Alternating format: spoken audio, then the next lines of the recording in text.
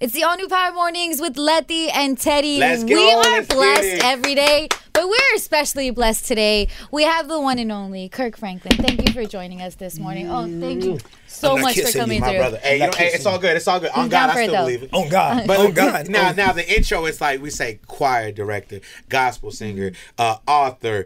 We can say now producer. Come on, man. Come on I'm now. grateful. Like What you don't got you do? God on God speed is the dial. dopest. No, I got the same number y'all got. I keep telling you. See, we DM God, but he responded to you all the time. Like, that's He might leave us on red. yeah. But you know, man, I'm glad that you brought that up, is because I do think that sometimes people feel that somebody that may be in church or somebody that may do, like gospel music or preach, whatever, that they got like this heavenly hookup that everybody else don't have. And that's like a lie. It's like God's love for his children is all his kids. Right. Amen. You dig what I'm saying? And so nobody has a VIP section with God. Like his heart is open to everybody, even little people like me and you. Even little vertically challenged I'm gonna ones give you like another us. little Bible trivia. Because is it John that when he talks about God, he says like God's favorite son? He doesn't even refer to himself as himself. So that's you. See, God loves everyone. No, But get a little more special. No, He gave you some talent. Come on. He gave you I don't know why gift of everything. listen. Who? First of all, Okay. who would want to rock with a God? With a God? Who would want to rock with a God that has specials? That's very true. True. See, but when we mean something, we say on God. Yeah. But when you say it, it's just different. Yeah. On God. I'm not gonna win this one. Yeah. I'm not gonna win this one. But listen, this is a monumental moment because obviously Friday, a movie that you produced, a movie that we actually watched, is out on Lifetime 8 p.m. Saturday. Oh, Saturday. Oh, it's the 4th. That's right. Saturday, December 4th. Kirk Franklin's A Gospel Christmas. One time for the one time. That is amazing. This is the first film you've produced. This is the first one. Yes. Very excited. Thank you to Lifetime for giving me this opportunity. And more than anything, I just want to showcase the talents and the skill sets that exist within the genre. Because, a lot of times you don't really hear gospel music until like somebody popular dies and somebody sings at their funeral or like on a special occasion. Like you're not even reminded that the genre still exists there, right? But, think about it, man. Gospel music has influenced all the popular culture, from Sunday service on down to a Mariah Carey, to a Whitney Houston. These are people that started in the black church. And so for me, I just want to bring attention to the foundation of it all is because everything that you love, like your popular pop star, her background singers and band, they're from the church. Yes. All day, every day. Yes. Like still in 2021, 22. And so for me, it's like, well, instead of celebrating them when they leave, let's celebrate everybody that's still there. You dig? And so this is, hopefully God's willing, this will be one of many more so that I can showcase how crazy dope the genre is that I come from. I love that. I know you mentioned like starting in the church with a lot of our favorite singers, right? They start within the church and then they leave. Like yourself, and like knowing your story, like you started and you came back, right? Like I never left. Right. Well, but you took a step away. You had to go through your childhood experience very young, by the way, because obviously you started very young, and I think that's amazing. And this story, Kirk Franklin's a gospel, was it Gospel Christmas? Yes, sir. What's amazing about it, it's a really well told story because there's so many messages that you give. I think one of the ones that the moment I heard it, I was like, I thought about you. I thought about us as a people. You said when the main, the main character was told, you were born to lead. Right, you were born to lead. My question for you, because you started at such a young age, at what age did you realize that you were born to lead? You know what's amazing is because I was adopted and had a lot of abandonment issues. Really, having a value of self was something that I never had coming up as a kid. And if I can keep it where it's like really no cap, I still, as a grown man, still walk through the process of self-value. Like I see value in you before I can see the value in me. And so, but at the same time, I've also become really cool, like on God. I've become cool with understanding that a lot of whatever deficiencies that I may have, that they're also there to keep me close and even more dependent on God. So I'm good with not being the most confident, know-it-all, kind of cocky dude in the room.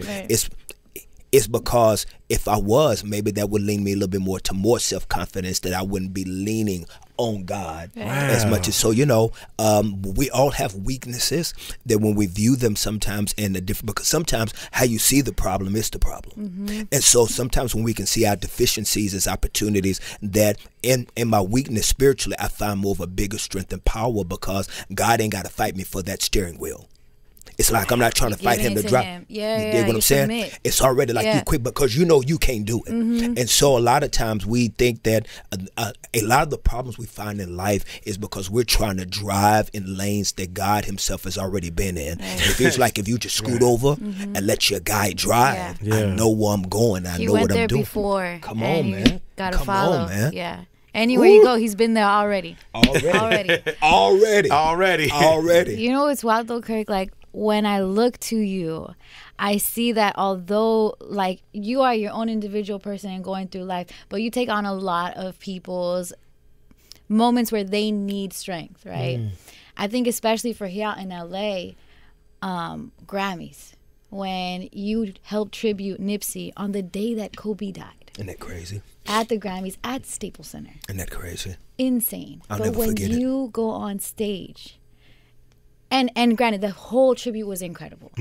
Whole tribute was incredible. When we hear Kirk Franklin go on stage and the choir right behind you, it feels like everybody needed that. Wow. You know? Like really it was something we all needed. To be there, to present yourself, the word and the music like that. Did you feel like, it's heavy. It felt heavy. LA has felt heavy for a long time still. Wow. But you helped with that. I don't even know if it's clarity, but you help with the comfort that night. That is so beautiful of you. That's so kind of you. Oh man, I don't even know how to respond to that. I think that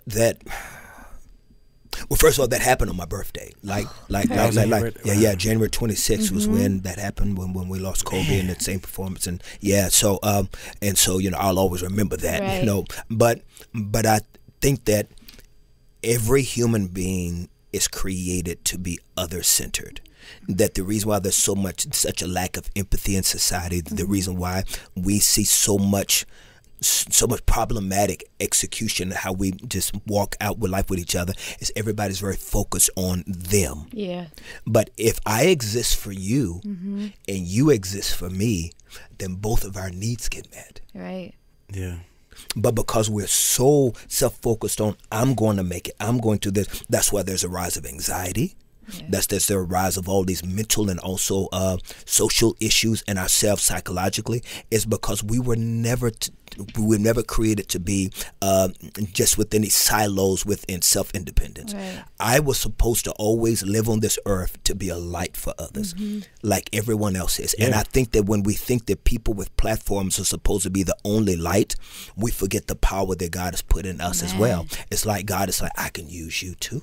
I can use you too. But as a society, we become such a filter culture. And when I say filter, it's because when you look at IG, we see the beautiful part of people because everybody has the filter on. Right. So we never know how people really look. We never know how people really live, how people really feel, because everybody lives with the filter. Right. And so if you come to God with the filter, you don't allow him to get to the real you.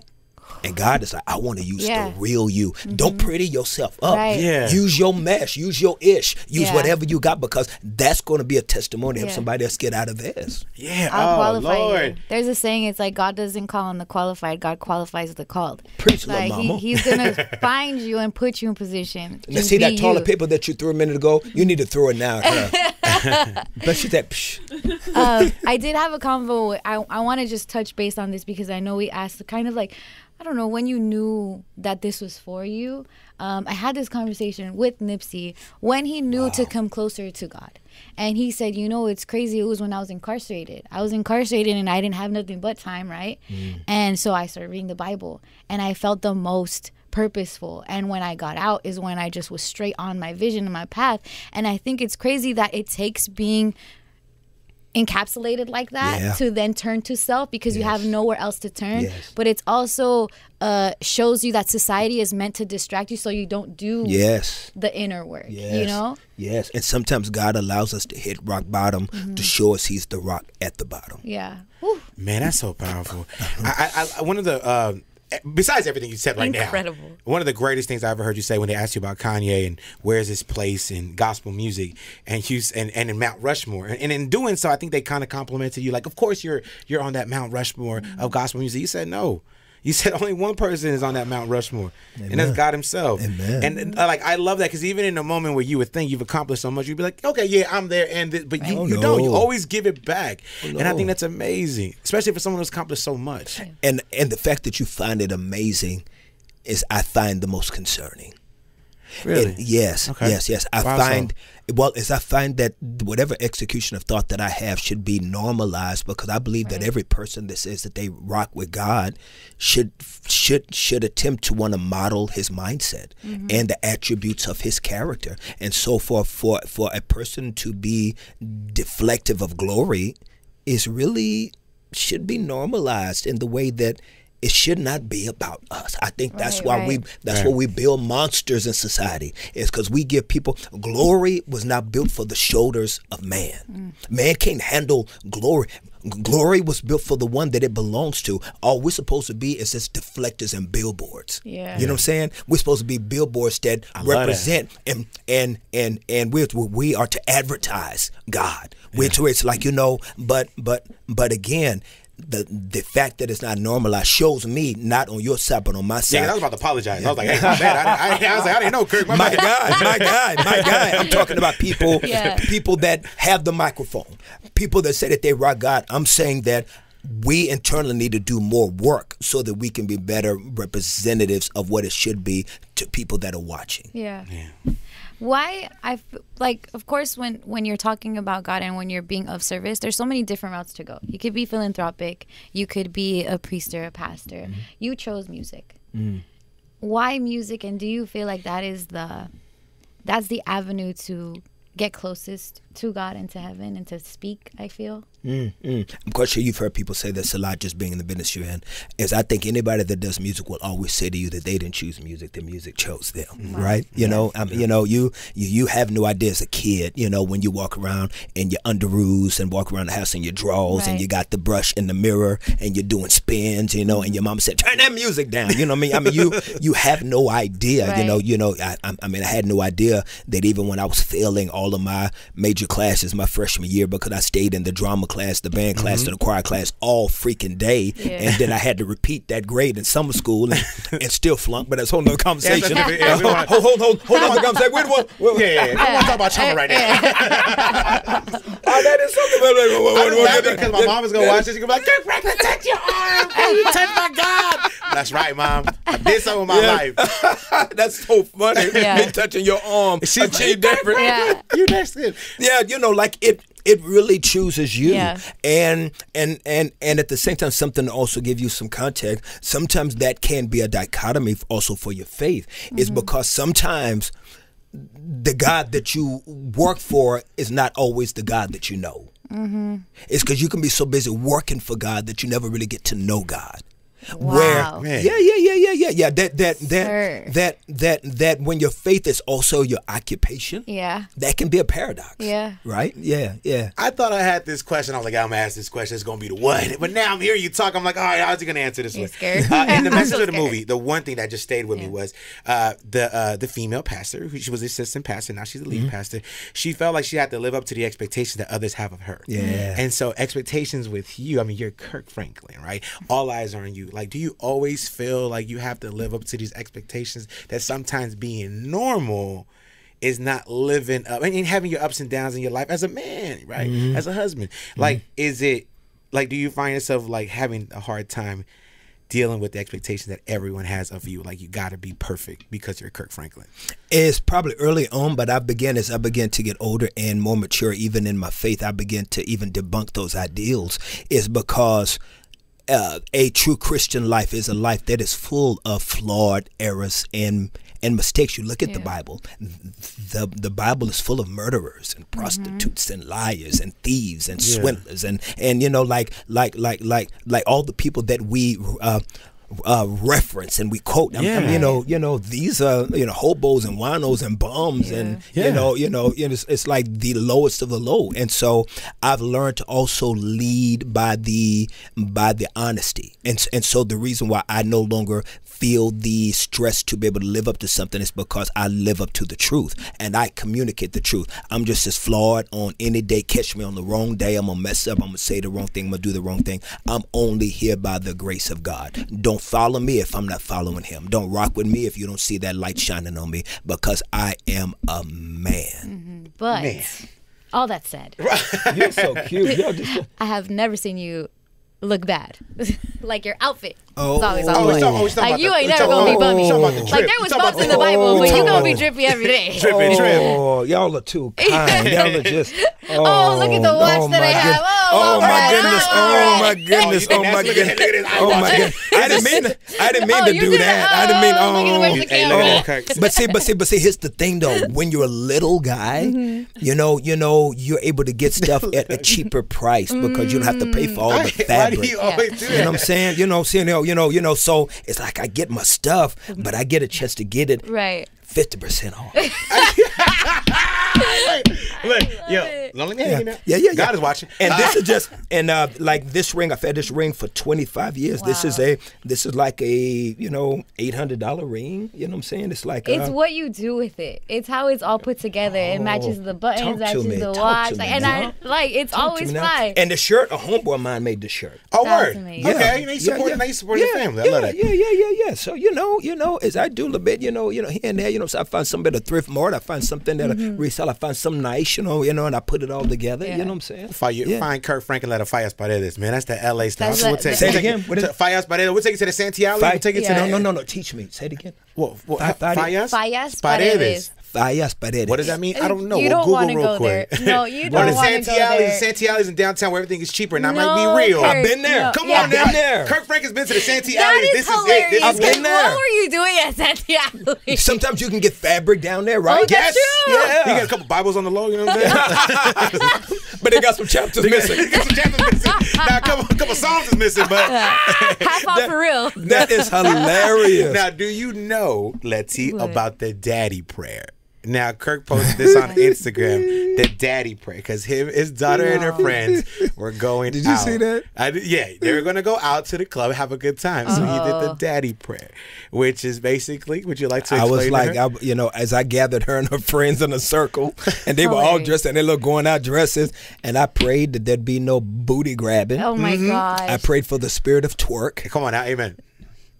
I prayed against the spirit of twerk. Against? Yes, I prayed against the spirit of twerk.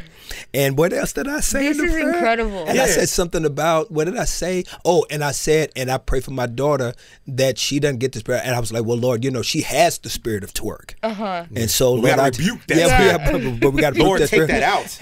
And then I ended the prayer by saying, Mama say, Mama from Michael Jackson. Man. And I said, amen. Because amen. Letty and myself were like, how many prayer requests does Kirk get? Right? And I'm like, crazy because we thought, crazy prayer requests.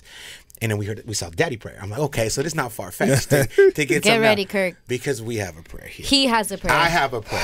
Okay. As an Angelino, Kirk. Okay.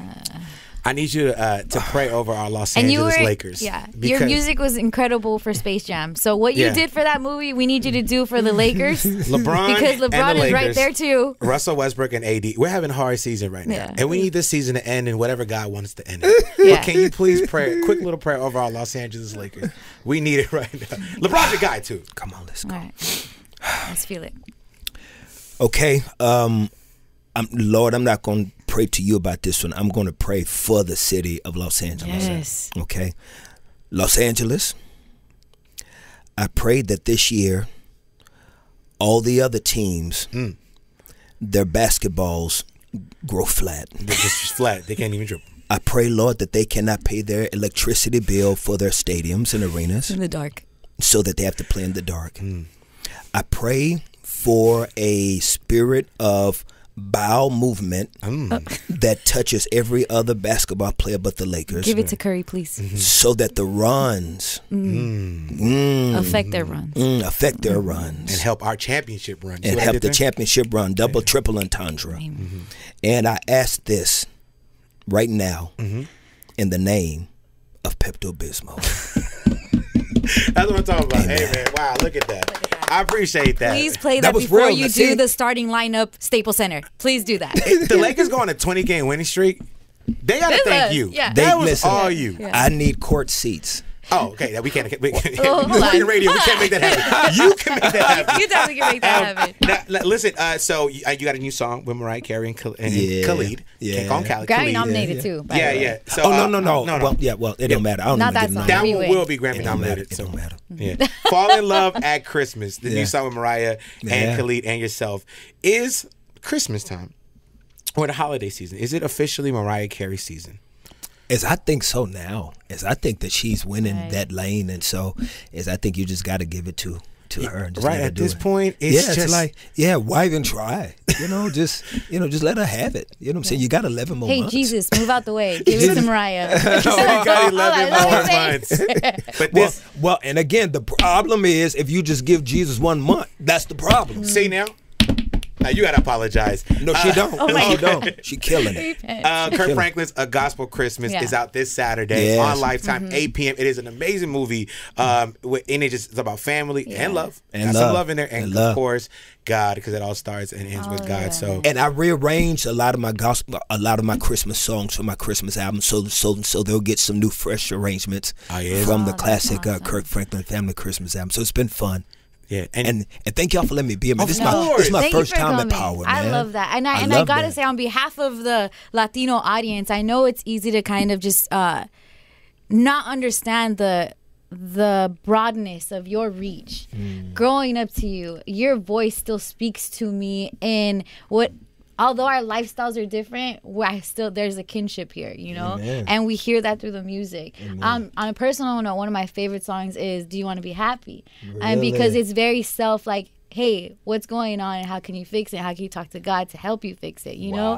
And I think that within Spanish gospel, we go on a lot about the faith in God, but I feel like there's a beautiful thing when Spanish gospel and African American gospel team up, and that's something that you're doing. And we just did that with Montañers.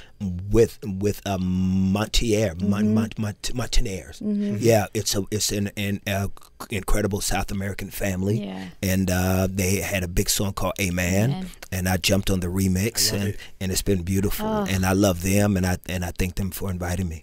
What is your taco order? My taco order. Now, don't play with me when it comes to Mexican food. Are you gonna add cheese on that sucker? I just gotta ask, though. Brother. Please do not. But you gotta understand, as a Negro, oh my God, I love Mexican food. Yes. Okay. You don't understand. And you know what? Are you a carne asada guy? Or are you a? Well, first of all, can I come back one day and have tacos? Yes.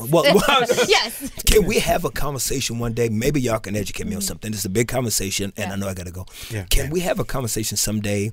And I would love to be on a panel if y'all ever have one. Yeah. What is the challenges sometimes with the black and brown community being like this? Lord. I've never understood that. I've never understood why we don't have, because we have so much soul and influence and swag and sauce. Way more similarities than there are differences. And I've never understood. As a kid, I've never understood. Why don't we really connect more? And you know, Kirk, in the city of LA, I mean, it's even crazier. Like the bond, like we are one. Honestly, we have the same similarities in culture. So we would love to have you here. I would love that conversation. I'm just gonna end this last question. I know the team wants you to go. I love how you embrace. You look alike with Plies, right? I love it. And you posted Plies performing Adele's Easy on Me, which was hilarious. Are we using that to finally get a Kirk and Adele song together? Are we making this happen? No, ain't no Kirk and Adele song ever happened. That's Adele. You're Kirk. Adele, Miss Adele. I get what you're doing, This is Kirk. a legend, Kirk Franklin. Yeah. Please. Yes. Yeah. Please. I would not know. I'd be so nervous. I don't even know how I would act if I got a call. Are you kidding me? Really? But I'd have bubble guts. Yeah. You would need the Pepto-Bismol prayer. We got you, Kirk. No, thank you so much for coming through to Power 106. It's a blessing to have you. Come back anytime. We would love to further the discussions because it's someone like you who has love for all sides. To have this conversation. I love all people. Thank y'all. Thank you, King. Of course. The legendary Kirk Franklin. Thank you, Kirk Franklin. Go watch the new movie. It's out Saturday. Go support it on Lifetime, please. Salute.